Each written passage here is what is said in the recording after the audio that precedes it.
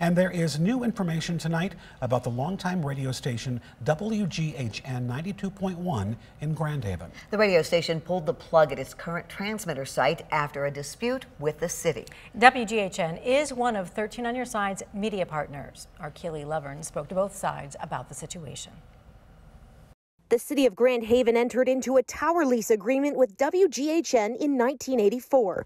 It's been a long-standing lease over the last handful of decades. The city manager says its contract with the radio station was revoked due to a variety of lease violations. Over probably the last year, initiated by my predecessor, we've begun conversations with WGHN about a number of concerns and lease violations that have taken place over a handful of months.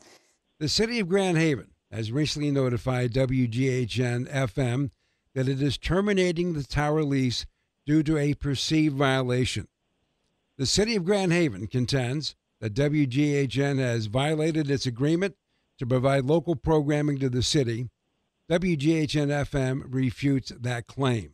Grand Haven City Manager Ashley Latch says the reality is that they have an excess of $90,000 of unpaid electric and rent invoices, ultimately of which is being subsidized by the taxpayers. This was not any reflection of our relationship with WGHN. This was not a personal vendetta of any sort. Regardless of which operator would have been on that tower, we would have had to pursue the violations that took place.